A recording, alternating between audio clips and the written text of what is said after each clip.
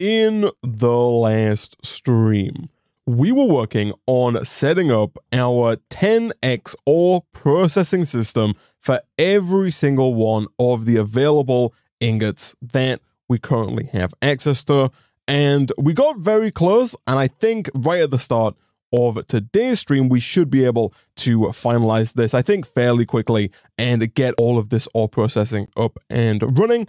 Between streams, as you can see, I've done a little bit more in the way of base work. I've built a bit of a frame around this ore processing platform here, and I have finally gotten rid of the majority of what was our old base. This is all that is remaining. I've moved our power generation system with our dynamos all the way to the back of this main centralized island here, and I've set up a new platform over on the right-hand side. This is a perfect mirror of the ore processing platform. This platform is going to be used for processing and creating all of the mechanical crystals. So I've temporarily reset up the system to produce the basic and regular mechanical crystals. It's not online just yet. We'll come back to this in a couple of minutes, but the plan here is to have basically all of our mechanical crystals made within this long corridor of a platform. I think that should be the case. I do anticipate that the higher tiers of crystals are going to require a lot more space than the first few tiers, but thanks to the fact that we are now creating all of our ingots in one centralized location, that cuts down massively on the number of machines required over here, because we don't have to put down a new EMC link and a new redstone furnace every single time that we need, for example, more iron or more copper or more gold or anything like that, which is very handy indeed.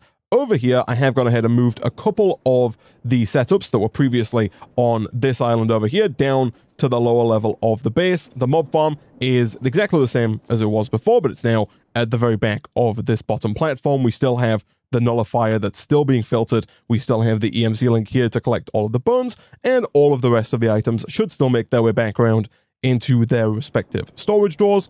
We also have, of course, our encased fan, we have our mechanical press, we have our giant mechanical crafting wall, we have our rolling mill, and we also do still have the ability to auto-craft these crushing wheels using this mechanical crafter.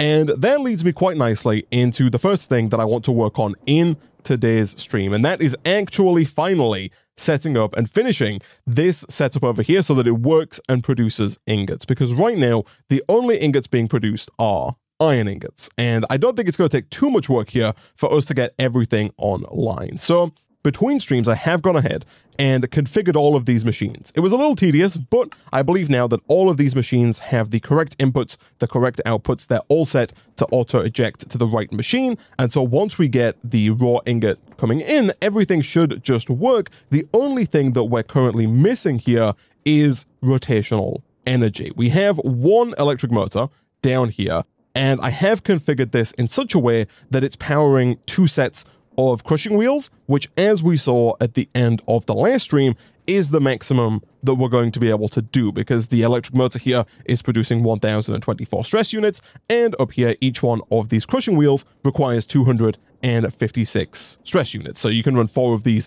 off of one electric motor. Again, changing the number on the motor isn't going to change anything because it's all proportional, so I can up this to 64. It is now producing 2048 stress units, but if we come up here, these are now using 512, and so it's still only able to run 4 crushing wheels. It's just now doing it a bit faster, and in turn using more redstone flux as well, which I don't think is necessary, because at least right now, none of the machines after the crushing wheels are that fast, and so there's no real reason to waste any extra energy making the crushing wheels super quick, especially because of the fact that the electric motor continues to use energy even if the crushing wheels aren't doing anything. So we could set this all the way up to 256, and that would be very fast. The crushing wheel would be very quick, but most of the time, the crushing wheel would not be doing anything. It would be backed up waiting for other machines, and whilst that's happening, we would just kind of be wasting 240 redstone flux per tick, whereas if we just set this to 32, it only wastes 30 redstone flux per tick, which is a much lower number for us to waste. And so the first thing that we need to do here is get at least 6 of these electric motors, because we have 11 sets of crushing wheels, and I was tempted to try and automate the creation of these using our wall here, and I do think it is possible. However, the setup that I came up with is incredibly janky, and after a lot of testing, I kind of just decided that it's probably going to be quicker and easier for us to just make these manually. They don't take very long, and of course we can just press this button here to make it happen. The reason why it's tricky to automate is because unlike the crushing wheels, the electric motor recipe here doesn't fill every single one of the mechanical crafters. So because we have more mechanical crafters here than are necessary, that's why you need the button. So if your mechanical crafting recipe uses every single one of the mechanical crafters, like the crushing wheel one does, then automation is easy because the crushing wheel will finish and then all of the mechanical crafters will reset and you can do the whole thing again. However, if your recipe doesn't fill every slot, like this, then you have to press a button to force the mechanical crafters to actually start doing the craft. I did a little bit of tinkering trying to use a timer to kind of give this redstone signal periodically and make it happen. It can work and it is possible, but I think that the time it would take to set up and tinker with the system is not really worth it, given that making 6 of these really isn't going to be too difficult for us here. And of course, we can also make more of these going forward if we like as well. We are running into a slight different issue here, and that slight different issue is that currently, I think my Pretty Pipes network is somewhat misconfigured, because you'll see here, this drawer is filling up with mob drops, which is not what we want. The reason for that is that the mob drops are coming from here. Obviously, some things are being deleted, but other things are going up, and then instead of going straight forward to the drawer controller, they're taking the shortcut down into this this barrel here, which is why some of these electric motors are kind of just hanging around in this final slot. It's not the end of the world. We can take these out manually, but it is something we need to fix. And I think the easiest solution for that is simply going to be to make a couple of these low priority modules. They don't seem too difficult to make, and obviously we can request blank modules from our system. And so let's go ahead and request, let's say 2 of these. These can be upgraded, and the idea here is that these decrease the reception priority of adjacent inventories. Lower priorities mean items will prefer other inventories regardless of distance. So I'm not entirely certain what the difference is between the 3 tiers. I mean, presumably the higher tier you go, the lower the priority is. But for example, if I put a low priority module in here, and just to be safe, we'll also put one in here, although I think because this has a crafting card in it, the system kind of knows not to send stuff here unless it's crafting, because you'll see this isn't full, whereas this is. But now, if we take some stuff out of here, does new stuff go there? It looks like it doesn't, which is actually pretty good. So now if I go and drop these over here, for example, next to the vacuumulator, they should get collected. And in theory, we should see all of those fly right around and into the drawer controller. We do. Nice. Okay, cool. So that is working. And at some point, we can come back over here and move the remainder of the mob drops to their respective storage drawers. But for now, let's quickly go ahead and see if we can't put down the remaining 5 electric motors here and get all of this ore processing up and running. Between streams here, I did teach my system how to make gearboxes, because we're going to need a lot of them to get this rotational energy around to all of the different crushing wheels. And not too long later, we now have all of our electric motors down. All we need to do is hook these guys up to power. And basically all I've done here is just copied the exact same setup that we had for the first 2 sets of crushing wheels here. So we have one electric motor going up into a vertical gearbox. This one sends the power over this way to these crushing wheels. And then initially I didn't have this vertical gearbox here, but without this one, if we put this back in here, the wheels spin the wrong way. So you'll see they're spinning outwards and not inwards, which is how we want them. And of course, you can very easily change the direction of rotational travel by just placing down a gearbox that inverts it, and they spin the correct way. And so now all of these are spinning correctly, which is good. Now we are powering everything here off of the one flux plug currently.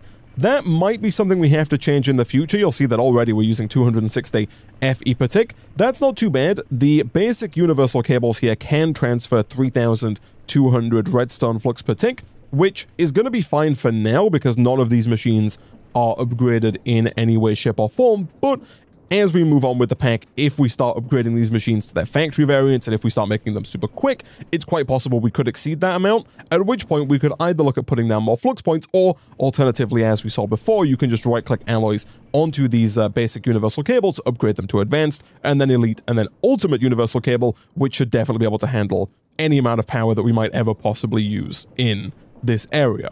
For now, though, the final piece of the puzzle here is just to get the raw pieces and actually get this going. So I think this one is configured. It is indeed. And so we should hopefully start to see this working. Oh, of course, the final thing that I've not actually done, I say I configured these machines, I've not actually made the Evertide amulets. And so I just need to quickly craft up 10 more of these, which is just a bunch of buckets of water and a bunch of dark matter, and throw one into every other electrolytic separator. Alright, so that is 10 more Evertide amulets. Let's go and start putting these in the electrolytic separators. As before, this should work just fine. We've got all of these set to dump any excess hydrogen that should come out, and so that should be copper online. Next up, of course, is gold. We just need to right-click the gold on the top there. That's going to start pulling raw gold down into the purification chamber, and then from there, one Evertide amulet should do the trick. Then let me check and see what else it is that we need to be processing here. So we have copper, we need tin, we have iron, we need bauxite, lead, silver, nickel, osmium, zinc, and uranium. I think those are all of the items. So let's do bauxite, let's do tin, let's do lead, silver, nickel, osmium, zinc, and of course, uranium.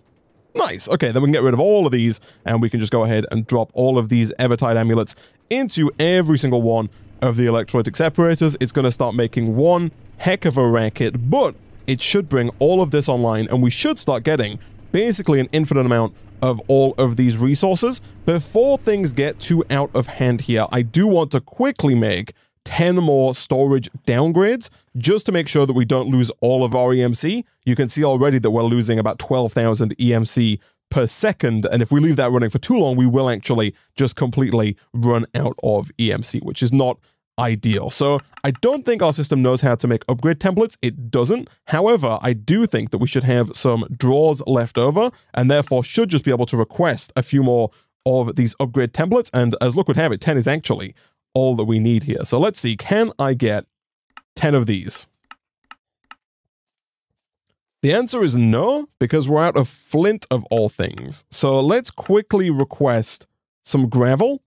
I don't think you can request more than a stack at a time, by the way. I think we've learned that the hard way here, but you can request 2 stacks independently. Those, of course, are going to come in through the crusher up here, which we can speed up. We've got almost 22 hours now in our time in a bottle, and of course we've got a ton of power available to us, and so making that faster is not going to be a problem for us. Let's start at least by putting a downgrade into copper and then into gold. I do think it's going to take a little while for these to get to 64 blocks of any particular resource, but if everything is working as intended here, things should just come on through. Now, oh, I see what's happened. I've locked these storage drawers, and so I do have to go through and manually place the ingots in to actually allocate those drawers to their respective ingots. Once we have the 2 stacks of gravel, it actually looks like our best option here might be to use an enrichment chamber to turn the gravel into flint. Let me quickly request an enrichment chamber here. It looks like we already have one in the system, which is fantastic. I am going to place it down, I guess for now, over here. We could do with setting up a dedicated area for machines like this, for general purpose machines that aren't part of any other kind of setup. As we've mentioned before, you can make these machines really as fast as you like because there's no power limit on these machines. The only limit is how much time we have in our bottle. A full stack of flint here, I think, is definitely going to be more than enough. Let's quickly drop that into our pipe network and then request the remaining storage downgrades. 1, 2, 3, 4, 5, 6, 7, and 8. Nice. Okay, so that should be pretty much good to go here. We're making all of the resources. You can see zinc's coming in, uranium's coming in, osmium's coming in. That is all fantastic. The final piece of the puzzle here is, of course, making all of this accessible to our Pretty Pipes network. And the way that we're going to do that is, of course, just by hooking these up to Pretty Pipes.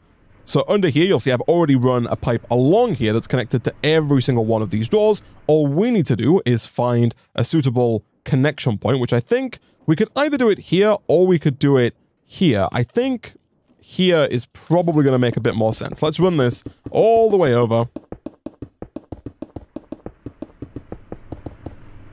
and connect it up like so. Nice. So now, if we were to go and look in here, we should see that we have 1,000 iron, we've got gold coming in, we've got tin, copper, lead, nickel, uranium, osmium, silver, everything is available in here, and all those numbers are going up, which is fantastic. So going forward, we shouldn't have any more issues with, for example, our system not having enough iron nuggets, which is something we've had to deal with quite a bit over the last few streams. Even between streams, I did have to dump a large amount of iron nuggets into this chest here just to make sure that everything was running smoothly. But now we should be able to take some of these nuggets here and place them into these drawers. Now, we do have potentially a slight issue that we might need to rectify. And that issue is that if I place gold in here, yeah, that gold is going to go to a chest, which is not necessarily what we want. It's not terrible, but in an ideal world, the gold would go over into this gold drawer here. Now, I do wonder if we can make that happen by setting the priority of those drawers much higher. So, much like we used the priority downgrade over on this pipe right here, we can do the exact opposite and make priority upgrades to other pipes. So, let's see. We'll request a regular high priority module. Let's upgrade that to a higher priority module. And then we'll even upgrade that to the highest priority module, because I have a feeling that if we want the gold to go all the way over to that drawer over there, it's going to need a pretty high priority, because putting it in here, its default option is going to be to just go down and into one of these chests. Trying to get it to go all the way over into the gold pipe, I think, is going to require potentially the highest of high priority modules.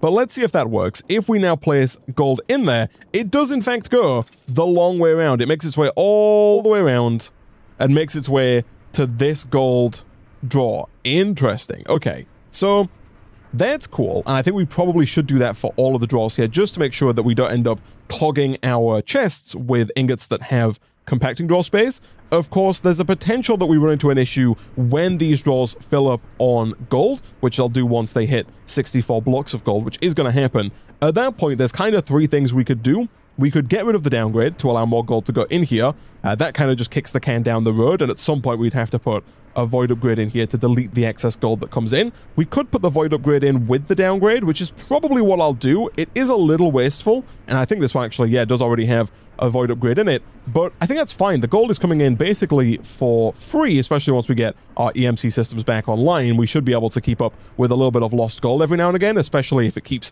the pipe network running smoothly. Alternatively, we could just let the gold kind of back up in the chests until we get to a point where we can afford the EMC to have all of these running full time. But I think for the time being, what we'll do is we'll put the highest priority modules into all of these, and then we'll make sure they all also have void upgrades as well. And again, not too long later, these now all have void upgrades inside of them, and I've set all of the adjacent pretty pipes to be of the highest priority. So all of our ingots should make their way back over to here, freeing up our chest space for more important stuff. So now that that's taken care of, let's finally see, chat, if we cannot automate the production of the improved mechanical crystals, and let's see if we can't get our EMC generation back online. So between streams, I moved our EMC generation from here over to here, or at least I moved the setup that we're going to use to produce the mechanical essences. The basic mechanical essence, as we've seen before, is an iron gear, an aluminum gear, and a copper rod. And as I mentioned earlier, we can now compact this down because we no longer need to smelt the resources on site. And so now we can have one multi-servo press making the iron gears, one multi-servo press making the aluminum gears, and one multi-servo press making the copper rods, all going to a sequential fabricator making the basic mechanical essence. And that is all that we need, because now, if we go down here, all we should have to do is connect our Pretty Pipes network to these multi-servo presses, and if we give them retrieval modules, the same ones we used in the last episode to send items to our enrichment chambers, the ones over here providing redstone and coal to our metallurgic infusers, we can use those exact same retrieval modules to send iron, aluminum, and copper to each one of these multi-servo presses, and that's just going to pull the iron, the aluminum, and the copper from the compacting drawer over by our ore processing island. So once again, let's grab some more pretty pipes. I do make a point of continually requesting more and more of these. What we can then do is the exact same thing here. We can just run these pipes all the way along and over. Before I do, it might not be a terrible idea to teach our system how to make the retrieval modules, simply due to the fact that we're going to need so many of them. So the only thing I think the system doesn't know how to make here is sticky pistons. So we'll teach it both the sticky piston recipe and the low retrieval module recipe. And then as per usual, we can just drop in 2 more of these medium crafting modules, 1 for the low retrieval module itself, and of course 1 for the sticky piston. And then once that's done, I think I'll go ahead and request maybe 16 low retrieval modules, because we are going to need quite a few today in order to make all of this work. The thing that it says it's missing here is stone, which it's true, it is missing stone. Have we taught our system how to make regular stone? I would have thought that would have been one of the first things that I would have taught the system. However, it's quite possible that, yeah, it looks like we have not yet taught our system how to turn cobblestone into stone. Thankfully, it's quite a simple fix. Let's just put a bunch of cobblestone into here, try and steal a little bit of stone before it gets sent away. We just need the 1 piece. That is fine. And then in here, we can grab another one of our spare crafting modules. Boom. And then 1 cobblestone equals 1 stone. Nice. Okay, that should be good to go. Let's try again to request, let's say, 11 more of those low retrieval modules. And that worked. Nice. Okay, so I think, as per usual, the standard rigmarole here is that we need a space for sticky pistons in our back wall, and then, of course, we'll also need one for the low retrieval modules as well. We'll come back to that in just a second. Over here, let's make sure that this is actually connected up to our Pretty Pipes network, and we're basically going to do the same thing here with the regular mechanical essence as well. This is made with invar, steel, and bronze, so more resources required here, but we can have iron and nickel automatically sent to one of these induction smelters to make invar. We can have copper and tin automatically sent to another one to make the bronze, and then we can have iron and potentially coal sent over to the metallurgic infuser system here to produce the steel. Okay, let me give this a spot on the wall just for future usage, and then over here, let's see if we can't get these guys online. So we're going to put in 1, oh, never mind. It looks like I need to first set the bottom of these multi-servo presses to input. That's fine. You can shift click to clear a side completely instead of cycling through. There we go. These now should connect at the bottom. They do indeed. Fantastic. At which point we can do 1, 2, and 3. And at that point, all we need to do is go and grab ourselves some aluminum, some iron, and some copper, and we should be pretty much good to go. So let's give this a try. Let's grab 1 iron, 1 copper, and I think aluminum is right about here. It is indeed. Let's take one of those as well, and let's have all of those sent around to these multi-servo presses. Now, if we really wanted to, we could also put stack limiters in here to limit the amount of iron, copper, and aluminum sent to make sure that we're not backing up inside of here, but I don't really think that's going to be a problem for us. None of these have a particularly high EMC value, and so I think we should be fine.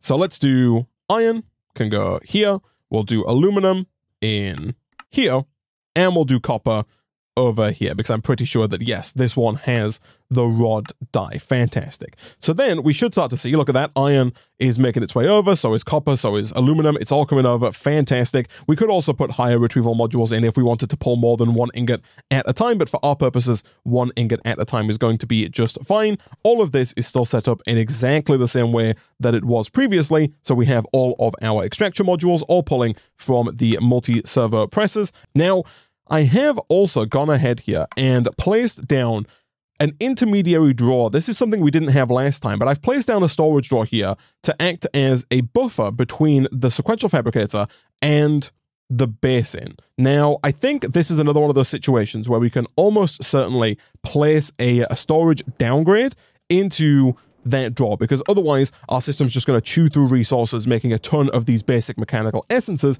that we don't really need. The reason that I've put this middle buffer here is to connect it to our pipe network. If we do something like this, our system now has access to essentially 64 basic mechanical essence, because I think this will back up, and then occasionally one will get sent over to here to be made into a regular mechanical essence, but then another one will be filled in by the sequential fabricator. So we should always have 64 basic mechanical essence in here. The reason that I want our system to be able to access those is that there are a few recipes like the EMC links and like the integral components that require basic mechanical essence. And so having our system have access to that stuff is going to prove very useful for us. So now we can do the exact same thing here, of course, as I just mentioned, with the next tier of mechanical essence. So under here, let's connect up you and you like that. And I feel like we might as well run that over like this. And then this time we need copper, tin, iron, and nickel. This multi-servo press has the rod die in it, so you're making bronze, which means we want a low retrieval module with copper and tin. Again, you don't have to set this to the induction smelter, but in case we end up putting stuff down around here in the future, it's always kind of just a best practice to do that. And then over here, you want another retrieval module, this time with nickel and iron. So these are both filling up, which is fantastic. We do need to get power over to here. I do want to make a couple more flux points. We'll do that in just a second. But once all that's done, I think we should be good to go. This does look like it needs a low retrieval module. That's fine. Let's quickly grab one of those from our system.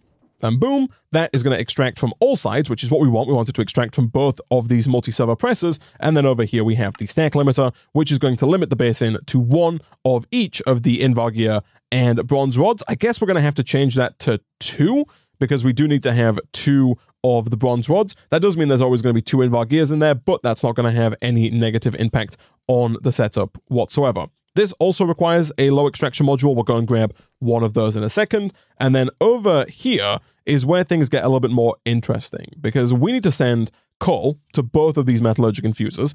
And much like with our other metallurgic infusers, if we wanted to maximize efficiency here, we could get an enrichment chamber to enrich the coal before it goes to either metallurgic infuser. And then we also need to get another pipe and connect it up right about here. This guy is going to be the guy that receives the iron. So we can do something like this. Make sure the bottom of this is set to input, and we can get rid of the right-hand side. That's fine. Give this a low retrieval module, and once again, set it to iron and metallurgic infuser. That's going to request its own batch of iron. That iron is then going to get processed into enriched iron, which is then going to be processed into the steel dust. The steel dust is going to get smelted. Again, here I've put another buffer chest. That's for the exact same reason. I want to put a pipe down right about here. That pipe is going to give our system access to steel, because although it does know how to make steel, it's just going to be quicker going forward if we have a small buffer of steel available in this chest. Once again, that is a drawer that I'm going to put a downgrade into, just because I don't want all of our iron and all of our coal being turned into thousands of steel. I think just having a little bit of it lying around,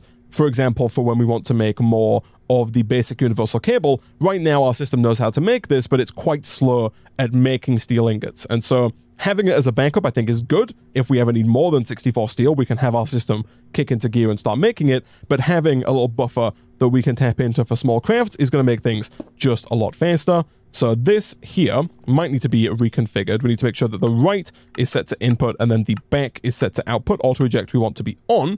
Over here, we want the bottom to be input, that it is. We want the right to be output, which it is. Here, we want the left input, right output, that's fine. Both of these are currently set to the front being where they receive their coal. That shouldn't be a problem, although I think it's probably going to look better if we set the back to yellow and we put, for example, an enrichment chamber back here that's going to turn our coal into carbon that we can then pump in automatically, as opposed to having the enrichment chamber on the front here, which I think is going to look a little out of place.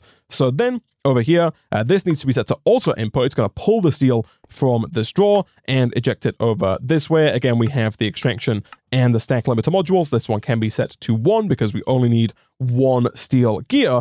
And at that point, that should be basically everything good to go. We are going to need another electric motor to get this spinning, but that's not a problem. We can make that fairly easily. And then over here, we're going to do the exact same thing, and we're going to have another buffer drawer for the regular mechanical essence, because again, there are more recipes that require that regular mechanical essence. So that is basically this setup good to go. Let me quickly grab an enrichment chamber and an electric motor, and we'll see about getting this online.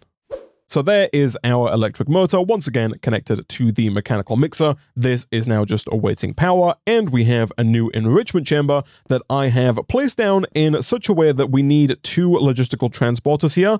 I could have placed it here and had it auto-eject to one and pipe out to another, but as we've seen with the mechanical pipes, the fluid pipes over here, the mechanism pipes are quite good at distributing what runs through them, and so I'm hopeful that once we have carbon made in here, that having the logistical transporter will evenly distribute the carbon amongst these 2 metallurgic infusers, which is exactly what we want. So let's do this. Let's make sure that the bottom of the enrichment chamber is set to insert. It is indeed. Let's give it another one of these low retrieval modules, and then this time around we're going to have that retrieve coal. The only problem with it retrieving coal is that we don't have an infinite supply of it. We do have a lot of it, mostly due to the fact that we're getting it from a mob farm, which I guess technically is an infinite supply, but I don't know if it's coming in fast enough from the mob farm to sustain this in the long term.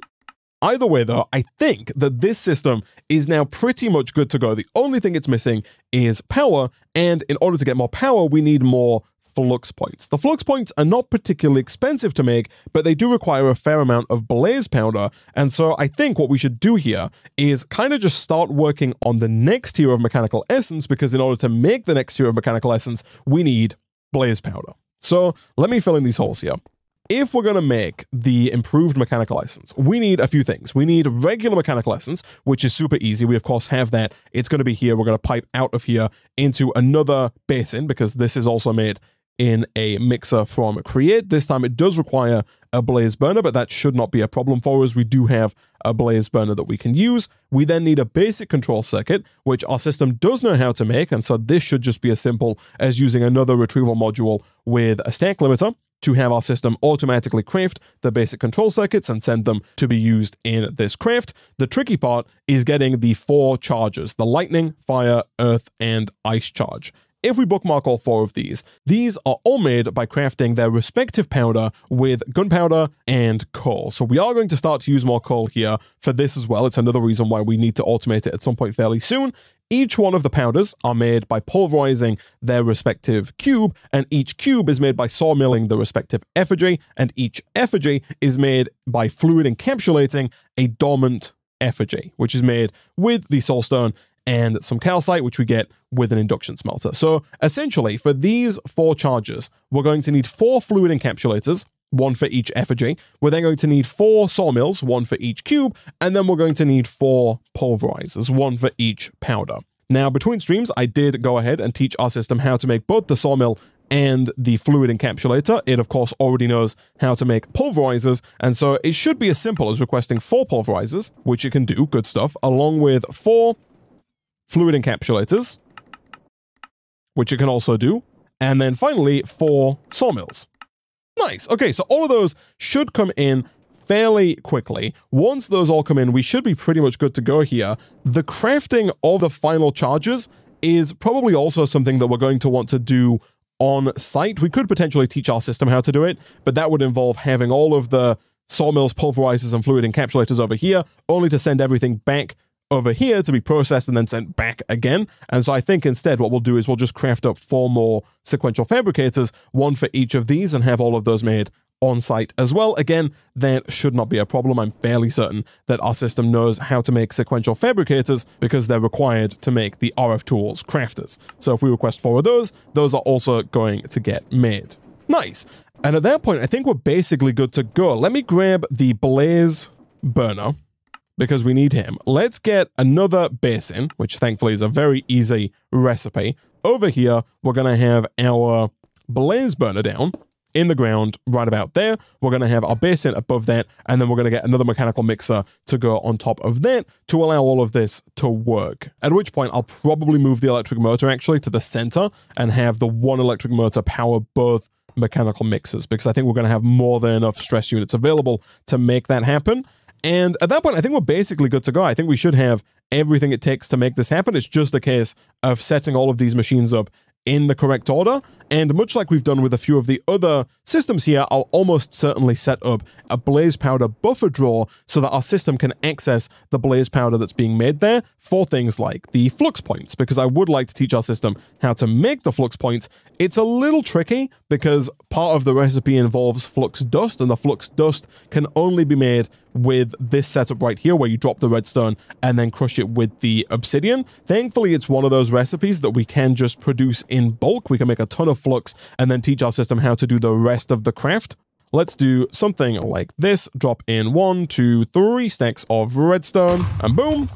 Let's drop that into one of these drawers over here. And then all we have to do is up in our data center here, we can just teach the system how to produce the actual final product, the flux point, along with the flux cores as well. Like so. I think we might have taught our system how to make Eyes of Ender, although it's quite possible we also didn't teach it that. Let me do 2 of these, and then we'll do flux points and flux cores. And then I feel like we probably didn't teach our system how to make Eyes of Ender, and so let me do that as well real quick, just so that it knows how to make that work. It's also quite possible that, and actually I think entirely necessary, that we're going to have to teach our system how to make ender pearls as well, because although we do have a fair few ender pearls lying around currently from our mob farm, those I don't think are going to last forever. Much like the coal, I don't think the mob farm is fast enough. Let me quickly check. How many ender pearls do we have? We've got 221, not a ton, but I don't think it's enough. And so I think what we're going to need to do is teach our system how to make ender pearls using the Philosopher's Stone. So for that, let's pick a new crafter. So this one here. This one, we're going to teach our system how to craft the Philosopher's Stone with 4 iron to make 1 ender pearl. To make this work, we need to change this button here. Right now, the results of the crafting operation will go to the output buffer. We need to change that to EXTC, which is the results of the crafting operation will go to the output buffer, but remaining items like buckets will stay in the input buffer. Basically, that means that if we have the Philosopher's Stone in here, the Philosopher's Stone is like a bucket in that it doesn't get used up in the crafting recipe. And so if we were to go and grab some iron, we should now be able to drop that iron in here, and it's just going to produce ender pearls, which is good. That's what we want. The reason for that is, of course, that one of these effigies, I forget which one, but one of the effigies does require resonant ender, and that resonant ender requires ender pearls, an infinite amount of them being melted down constantly. So we do need that automation up and running there. Over here, we are pretty much good to go. We've got 4 fluid encapsulators, we've got 4 pulverizers, we've got 4 sequential fabricators. The only thing we don't have is 4 saw mills, and I think the reason for that is going to be another draw configuration issue over here. Yeah, we just need to get these saw blades into their own slot on the draw wall. And there we go, almost instantly 4 sawmills. Nice. So let's take all of these and let's see if we can't make something happen. So over here, we need all of this to come together. So let's put down the sequential fabricators. If we do 1, 2, 3, 4 sequential fabricators like that, those are going to produce the final charges. That's the idea, at least. Prior to that, we need the pulverizers, and prior to that, we need the sawmills. So we're going to go pulverizers like this, sawmills like this, and then fluid encapsulators like this. So we're going to export the dormant effigies directly to the fluid encapsulators here. Each one of these needs a retrieval module for a different item, or at least 3 of the 4 of them do. So let's do this, and I'm trying to keep my pipe lengths as short as possible. In theory, of course, we could have connected this pipe just to here, but it means that all of the items have to go all the way along here and then round and up and round and round and round and round. And I'm trying to keep the distances that items have to travel as low as we possibly can. It's not perfect, of course, but work in progress. Let's make sure that all of these are set to input from the bottom, at which point we can then go ahead and place in the low retrieval modules, like so. And, oh no, I've done this incorrectly. We need one more line of machines. We need magma crucibles, right? Because the fluid encapsulator is only going to do this part of the craft. It's not actually going to make the energized glowstone. For that, we need a magma crucible. Okay, thankfully, again, I think our system does know already how to make magma crucibles. Let me see, can I request 3 magma crucibles? I can. The reason that we only need 3 magma crucibles is that the 4 liquids here are energized glowstone, which we can make by melting glowstone, destabilized redstone, which we can make by melting redstone, resonant ender, which we can make by melting ender pearls, and then lava, which we can make by melting netherrack, although we're already doing that over here for our magmatic dynamos. And I was under the assumption that we were producing more than enough lava, but it looks like we actually have a slight problem here. And it looks like, surprisingly, the problem is the EMC link. The EMC link is only able to produce 1 netherrack per second, and now that we have our base using a ton more power, you can see here actually that we're not producing enough power because this guy is turning on and off because he keeps running out of power. That's not ideal, but it is fixable. What we should be able to do here is try and get a higher tier of EMC link. We already have one available. I don't know if this one is going to be good enough. We can upgrade it to a higher tier. We can upgrade it to the red EMC link actually fairly easily. I think we probably do have everything it takes to make that happen. Let me see if I go ahead and request that. Yes, we do have all of that already. The next tier requires the improved mechanical essence, and although we did make one of those earlier, it would appear that we no longer have one lying around. So I think this should be fine. This is going to produce 4 times as much netherrack as the basic EMC link that we're currently using. Let's see if that makes any difference. Yeah, you can see now the problem is the magma crucible. The magma crucible just isn't fast enough. Again, if that's still a problem, like if we're not starting to back up on lava, which I think, yeah, is the case here, we're still not producing enough lava, we can make the magma crucible faster by requesting those integral components that our system does know how to make. So can you give me 1 reinforced integral component?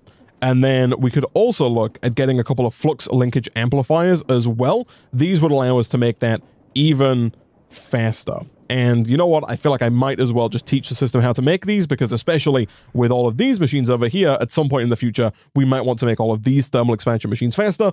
And when we do, being able to request, you know, a stack of these to upgrade a ton of machines very quickly is going to make our lives a whole heck of a lot easier.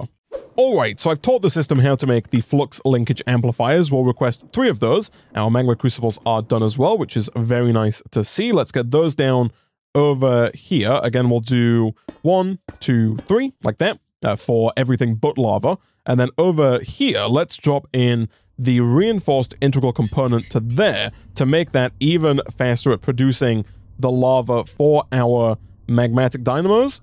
It looks like we might ever so slightly be backing up on lava now, which is fantastic. Although, as we've just seen, we are going to need even more lava if we're going to actually use some of that lava over here for our effigies. So this is where we actually need to put down our pipes. These ones here are not necessary. We'll get rid of those. The pipes actually have to go into the magma crucible. So these need to be input on the bottom, like that, and each one of these is going to receive a different item. So one is going to receive redstone, one is going to receive glowstone, and one is going to receive ender pearls. Ender pearls we have, so let's do this and this. That's going to start sucking ender pearls up out of our system. That's fine.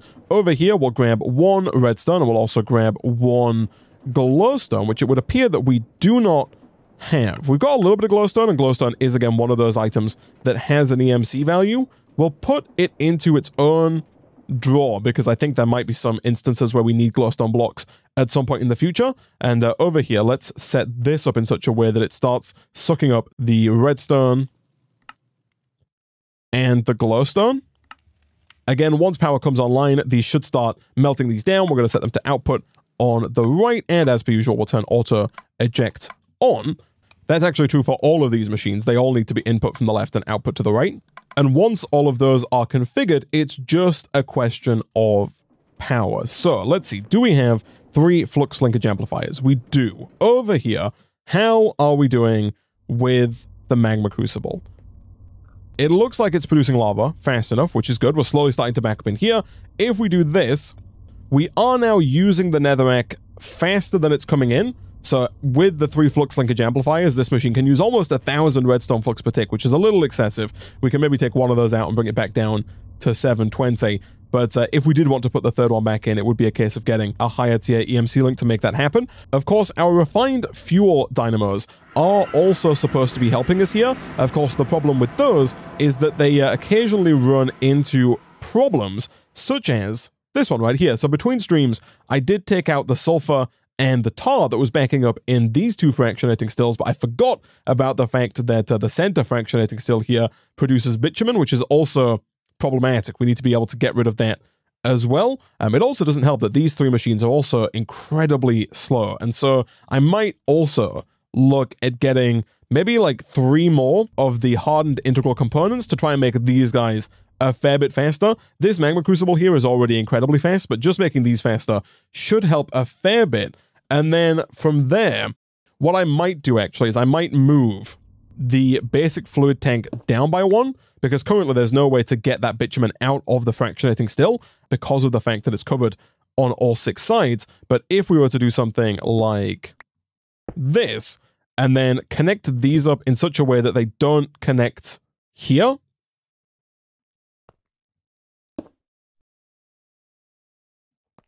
that should allow us to set the bottom here to output as well, and then start getting rid of the bitumen. We're probably just going to use a nullifier to get rid of it, although it might even be cheaper to just put down a storage drawer here with a void upgrade, and that will just keep bitumen in case we need it at some point in the future, but delete any excess once it fills up. And we might do the same thing with the tar and the sulfur. Again, the sulfur is potentially one of those things that we might want to keep and use, because you can use sulfur to craft gunpowder. Much like with the coal, for now we are getting gunpowder from our mob farm, so we might be okay. But if this setup over here gets too demanding and starts using a lot of gunpowder, which it might start to do very quickly, then we might have to look at synthesizing the gunpowder in a different fashion. For now though, let's request 3 more of the reinforced integral components, and let's also grab some more storage drawers. It doesn't really matter if these are textured correctly because they're hidden away, and we'll also get a few more void upgrades as well, just to make sure that our refined fuel system is producing refined fuel as fast as it possibly can, and hopefully that's going to alleviate some of our power problems. 1, 2, 3. All right, those should all be a little bit faster than they were previously. We have all of the drawers down, they all have void upgrades in them, and so once we pass 2048 of any of these items, we're just going to start deleting the excess, which for the time being I think is fine, and hopefully we're going to start to slowly but surely back up on refined fuel. I notice we are backing up there, but I think that's because this isn't set to extract, and hopefully that little extraction should kick the majority of these dynamos here into gear. They are indeed fantastic, and we are once again backing up on power, which is very nice indeed. And so hopefully, if we look down here, yeah, we can see that that is spinning away quite nicely. So now, if we want this to work, we need lava over here. And I think the easiest way for us to do that is probably going to be with an ender tank. If we can make 2 ender tanks, we can very easily move the lava from here all the way over to our fluid encapsulator. Now, in order to make that happen, we do of course need some blaze rods, so it's a little bit of a chicken and egg problem, but as we've seen before, we can obviously just do this manually to start with. If we're going to make 2 ender tanks, we're going to need 8 blaze rods, which means we need 8 blaze effigies, which means we need 8 soul stones. So 1, 2, 3, 4, 5, 6, 7, 8, right, of glowstone dust. Okay, so my plan here is that we're going to set up a little bit of an area down here with EMC links that are going to produce the resources that we are missing. So glowstone, for example, is a resource that we're missing. So what I think I might do, once again, is grab another downgrade, because the glowstone is quite pricey from an EMC standpoint. If we request one of these, we can then wait for the 6 to come in, which is going to happen any second now. There we go. We can then take that downgrade and place it in here. What my plan is then is to essentially have a little platform of EMC links down beneath our main platform here. And then if we take some of these logistical transporters and extract from the EMC link, we should just be able to fill certain drawers like glowstone very easily. So if we do this, that should start extracting 1 glowstone per second. As soon as we set that to extract, that's going to start pulling the glowstone up around and into the system. And over here, it's going to back up with 64 blocks of glowstone. If we grab another EMC link. We've got 8 of them lying around. We can then do the exact same thing for cobblestone. Again, over here, we do have a drawer for cobblestone, but occasionally we run out and we have to fill it up manually. Cobblestone's less of a concern. Like, we don't need to downgrade it simply because it's so cheap. You know, 2048 EMC to fill up on cobblestone is fine. We can just do something like this, and that's going to start extracting that cobblestone and sending it around into the drawer controller as well. And so let's see if we can't get the remaining 5 soul stones. Good stuff. Once we have those, it's then just a case of crafting them with the calcite. I don't know if we have any calcite lying around. We've got a little bit of calcite, but we could definitely do with more. The calcite being stone and bone meal. Stone we have, and our system, of course, knows how to make more, so we'll request more of that. And then bone meal, of course, we can just craft with our system. Let's request a bunch of that. Once we got a ton of bone meal, we'll get rid of some of the other stuff in our inventory, and the stone, there we go, is coming in slowly but surely. We can take all that, craft it up, and at that point we should have everything that we need to get 8 blaze effigies. Once we have the 8 dormant effigies, I'm going to steal this fluid encapsulator. It's the one we've been using basically all this time to make our blaze effigies, and we're again going to put it down over here with our general purpose enrichment chamber, at which point, if we grab a bucket, we should be able to fill that with lava fairly quickly, and then use that lava to create some blaze effigies. And I guess whilst I'm at it, I might as well go ahead and move the general purpose sawmill as well. This one right here. We'll place that down right next to this fluid encapsulator, so that once we have the blaze effigies, which we can do, of course, like this,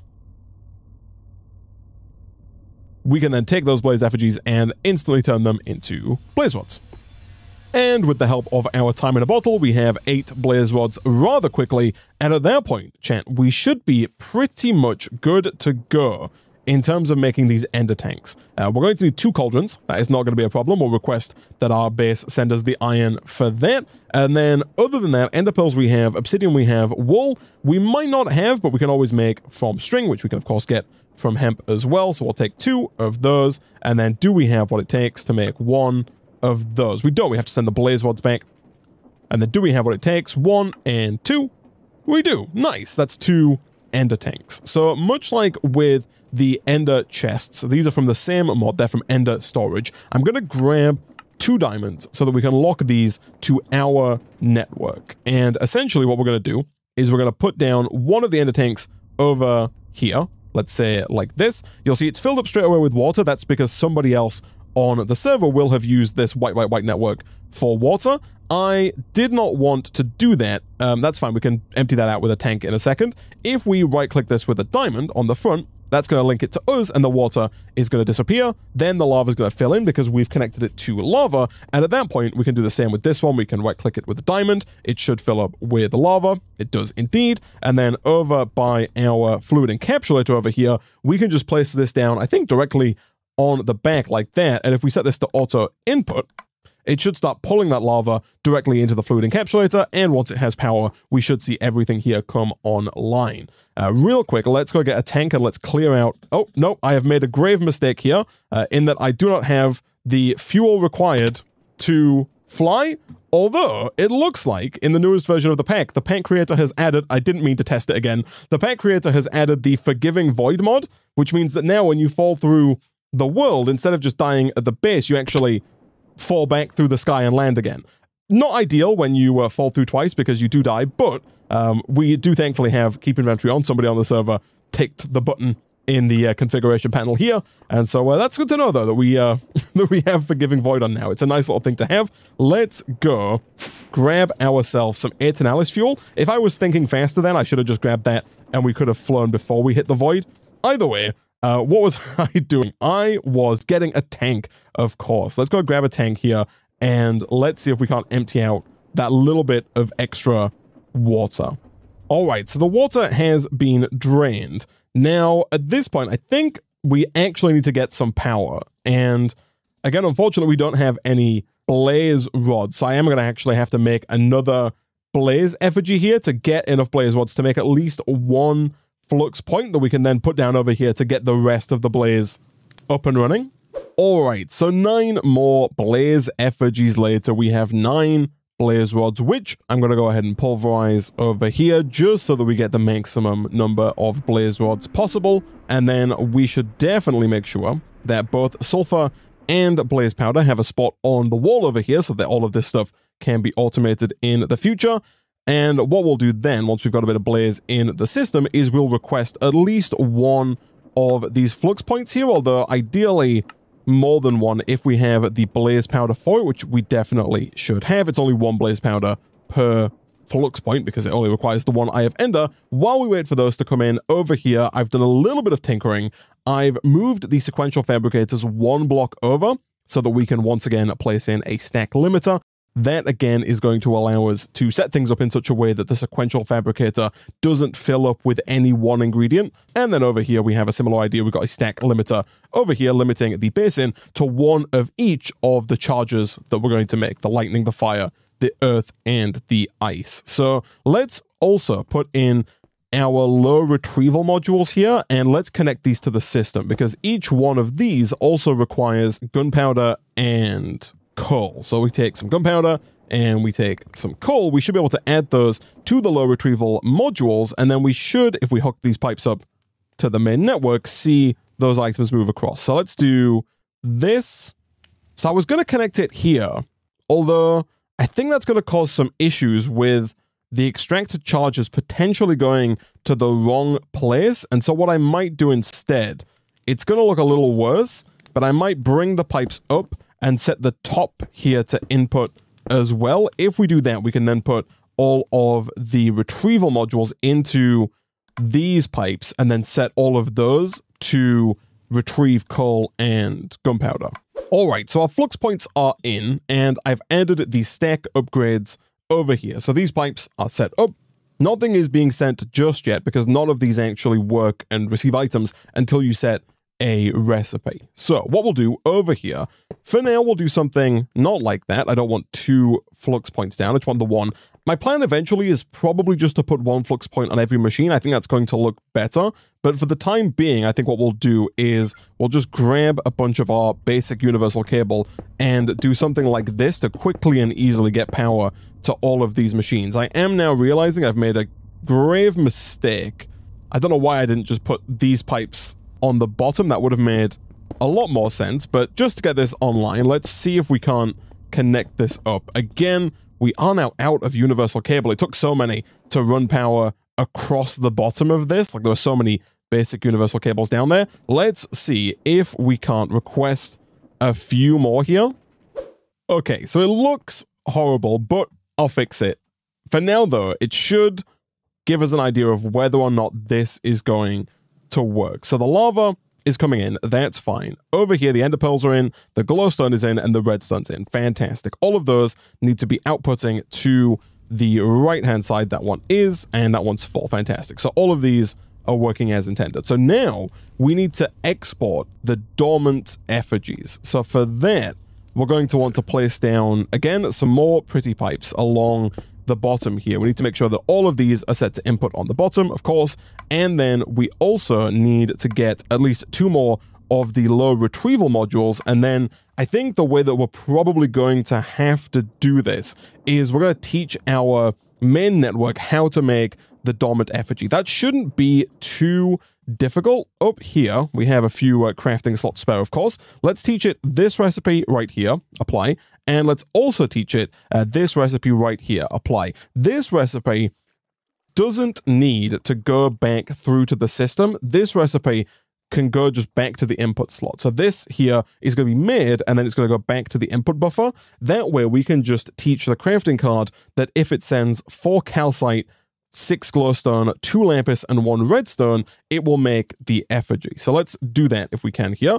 So 6 glowstone, 1 redstone, 2 lapis, and 4 calcite equals 1 effigy. Perfect. Then over here, we're going to need to teach the induction smelter that 1 stone, which apparently we don't have, that's fine, we can smelt some stone, 1 stone along with 1 bone meal. I think our system knows how to make bone meal. Let me check that though. If I request, say 20, no, our system doesn't know how to make bone meal. That is fine. We can teach the system how to make bone meal very easily. That's not going to be a problem. I do need 3 bone meal though, because you get 3 from 1 bone, not 1 Isaac, you fool. But that should be everything. So let's quickly grab some stone. We need just the 1 stone. It is so tricky to try and grab stone out of this smelter, but we managed to do it. So over here, induction smelter, let's add in yet another crafting module. Here, we're going to say that 1 bone meal plus 1 stone equals 1 calcite. And then over in one of these crafters, we can just go ahead and teach our system that 1 bone equals 3 bone meal, apply, and you guessed it, up in one of the pipes here, we can just add the recipe for 1 bone equaling 3 bone meal. So now our system should, I think, in theory, be able to make those dormant effigies. And so now we request 2 more low retrieval modules. 1, 2, 3, 4. Make sure that every single one of those is set to retrieve a dormant effigy. And what that should do is that should trigger the system to auto-craft an effigy. So the Pretty Pipes network is quite clever in that regard, in that if you don't have the item that you are retrieving, it will start requesting that those items be made. As you can see, those dormant effigies are coming in, despite the fact that we don't have any. Like, we didn't have any in the system, but they're being made over in here, and they're being sent around automatically, which is very nice indeed. And so now we should see all of those effigies being processed, being sawmilled, and then all of them being pulverized, look at that, into their final powder form. All we need to do then is take the powder along with gunpowder and coal and just set each one of the sequential fabricators to the correct recipe, at which point we should start to see a bunch of coal and gunpowder flying around, and everything should just start to work. We are going to have to figure out what to do with the byproducts there. I assume that slag is a secondary output. It does say boostable. I do wonder if this is one of those situations where maybe we want to invest in the cactus augment that's going to allow us to delete secondary outputs. But before we get ahead of ourselves, let's say that 1 Basal's powder, 1 coal, and 1 gunpowder equals an earth charge, tick, at which point the Basal's powder comes in, and we should see the gunpowder and the coal come in just a second. Over here, we're going to do the same thing. The blitz ball here is not being exported. That's because auto eject is off. We can fix that. Over here, blizz powder, we'll do the same thing. Blizz powder plus coal and gunpowder. Give that a tick. And then over here, we do the same thing again. I do want to add in a buffer draw for blaze powder, but I've not quite factored that into my design here, so I do need to rectify that at some point. But then over here, the final one is the blitz powder. Again, same old deal. Click. And I think we should be good to go. Over here, we should see coal is being sent. Gunpowder should be sent as well. We've got the stack upgrade in there, so that is going to limit how many can go in. I'm going to go ahead and set this to like 16. I don't really think we need to have a full stack of all of these in here. I think 16 is more than enough to where the machines should really never run out, and they should never really be waiting for items. As in, the Pretty Pipes network can send more coal over before it can run out of 16. So that is all good. Of course, we can give this a bit of a head start here if we do something like this and like that. That's going to kickstart the system. And then if we install the 4 low extraction modules onto each of these, we should see one of each charge get sent around into the basin. Fantastic. And then at that point, we do need to get our old network back online. So let's run a few more basic universal cables around here to try and bring all of these machines online. And just like that, this is back online. Again, the cabling looks a little janky, but we are making the regular mechanical essences. We do need another low extraction module for that. That's not going to be a problem. And then the final piece of the puzzle here is just getting another retrieval module and using that to specify that we want the circuits, the basic control circuits, to be sent up into there. So back over here, let's request another low retrieval module. Let's also get another low extraction module going as well. That is both of the modules done. We might have to request that a basic control circuit be made. Yes, we do, because we do not have one ready to go. That's fine. That's going to come in through the metallurgic infuser any second now. Over here, we'll set this to extract as well. That's going to be fine. And, ooh, it looks like we might...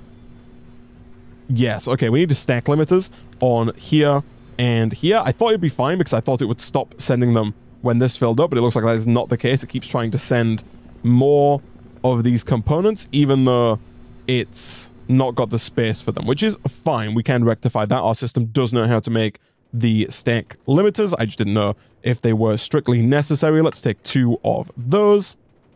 While we wait for those, let's do the low retrieval module and a basic control circuit. We'll set that to basin. Again, we should probably get a stack limiter here as well, just because we don't want it sending, you know, too many of these basic control circuits here. We should probably let it know that it doesn't need to send any more than 8 per se. I would like it to be more than 1, because if we had it set to 1, it would make 1, send it here, it would get used, and then we'd have to wait until the next one is made before it would make a second one, which would work, but would be very slow. Whereas if we have like 8 in here, hopefully by the time the first one, hopefully more are coming in by the time the first ones are used, and we can maybe keep up with the processing. But we'll find out. Let's go and see. I think our stack modules should be done. They are. Let's request yet another stack limiter so that we can add that to the control circuit as well, which I think I'm actually going to do first. I'm going to put 1 in here and limit that to 8, like I said, and then I'll put 1 in over here like this, and we'll limit this to 16. That seems to be the number that it's sticking with, and the number that it's having a problem going over. We can do the same here as well. Obviously, we're not running into that problem just yet. That is because I've not set this to the frame draw. But now that we have, that's going to move over, and we just need to get another mechanical mixer onto this basin, and we are pretty much there.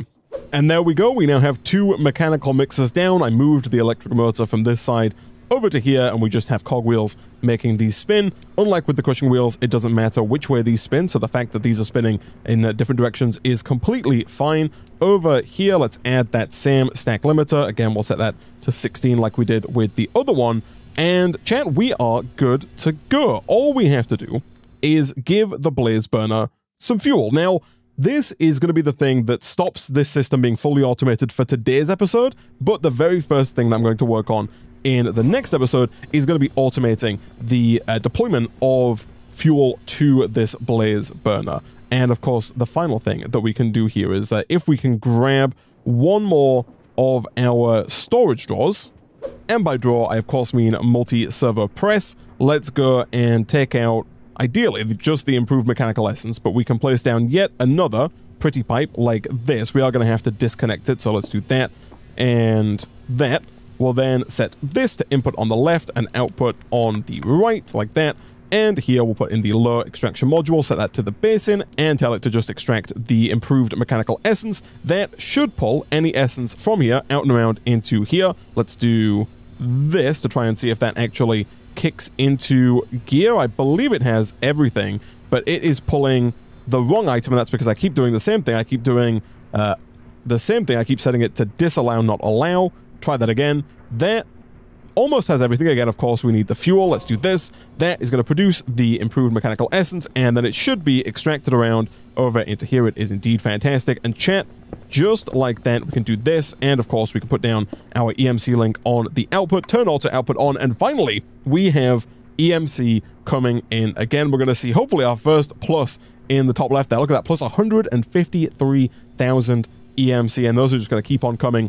Again, it's not fully automated just yet because we've not automated the blaze burner, but that is the first thing I want to work on in the next episode. I'm also probably going to do a little bit of work between streams on tidying this up just a little bit, you know, moving some of these pipes around, maybe getting rid of a lot of these universal cables and seeing about replacing them with flux points. And then next time we'll come back, and I guess after we've got that fully automated with the blaze burner, we can then start to look at the next tier, getting the advanced mechanical essence, which I don't think is going to be too difficult. Looking at this, elite control circuits are fairly similar. We can, of course, teach our system how to make those in much the same way that we've taught the basic control circuits. The improved mechanical essence we're already making. Mobius fuel has an EMC already. Fissile fuel pellets are going to be a bit tricky. Setting up fissile fuel is a bit of a pain in the backside, but it's mostly just a lot of mechanism machines that are working in unison. And then we also need to get a superheated blaze burner, which means we also have to automate the production of blaze cake. But those are all problems for future Isaac. For now, I'm going to go ahead and wrap up this episode of Mechanical Mastery there.